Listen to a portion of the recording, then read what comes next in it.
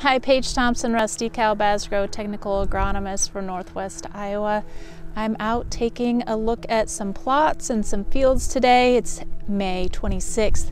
As you see, I have my stocking cap on. It is pretty chilly. It's windy, 52 degrees, and spitting a little of rain here and there. But right now, as you see behind me, this particular spot, we've got some V2, V3 corn. And as you guys start driving around the countryside, you will see some corn that looks a little yellow.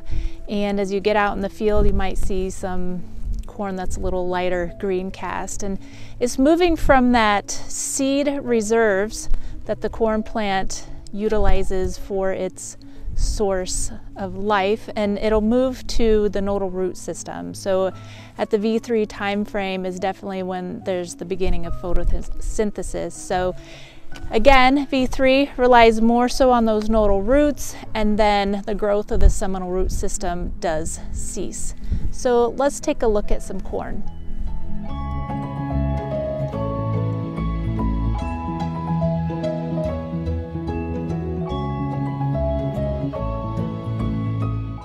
First off, we have the crown, which is the green arrow, and it's the highway that moisture and nutrients are extracted by the root system and are mobilized to the stalk. Very important. Like I said before, at V3, the corn begins to shift the nutritional dependence to those nodal roots. You know, this is important transitional stage. You know, this period can also influence how well that corn plant can tolerate stress later on in the growing season, which may also influence yield potential. Looking at the blue arrow, which shows where the mesocotyl is, it's that white tube stem-like plant part that's located between the kernel and the base of the plant. Next up, looking at the yellow arrow, it's the seminal root system, which is the primary root system of that corn plant, you know, up until V3, V4, that is. It is used to anchor the corn seedling and facilitate a little bit of nutrient and water uptake at that time. To sum it all up, when that corn plant advances from V3, it begins to shift its nutritional dependence on that nodal root system.